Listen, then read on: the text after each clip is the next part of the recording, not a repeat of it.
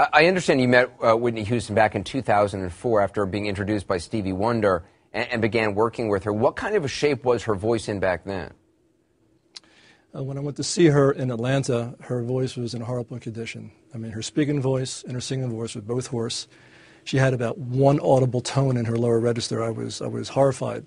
You know, I had this image of her being a young, beautiful lady with this incredible voice. And here she is sitting in front of me with no voice whatsoever. And how does that happen? I mean, obviously her battles with drugs were very public. Is it from that?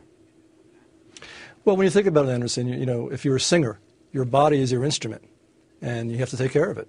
And whatever lifestyle choices she made obviously had a negative effect on her voice. Were there I mean, I just interviewed Adele, who had a polyp in her throat that had hemorrhaged. Was there actual structural issues, or was it just a toll that abuse had taken?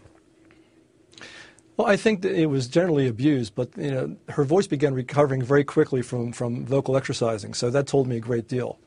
A lot of her injury was superficial, or else her voice would not have returned as quickly as it did. And every lesson that we had, her voice got better and better and better each time. For an artist known for her voice as the voice, I mean, to not be able to use that instrument in the way that she once could, what was that like for her? You have to realize, Anderson, a singer is a very special kind of musician. You know, you are your voice. It's a part of your personality, it's a part of your emotions, it's a part of your spirituality. And to have that taken away from you is a very profound psychological experience. In her case, she was aware of who she was. She was one of the most brilliant singers of all time, and she knew that. And she knew that she was carrying a tradition on her shoulders. And not having that voice at her disposal, I think it wreaked havoc on her psychologically. I heard you say that she valued that voice above everything else, above fame, above money. That's correct. She was a pure artist. She wasn't an entertainer like other people. She was an artist. Her life was based upon her voice. She had a remarkable voice. It could do anything. It could sing with incredible excitement. It could be very beautiful and very seductive. She had the whole thing. At a very high level of emotional content as well.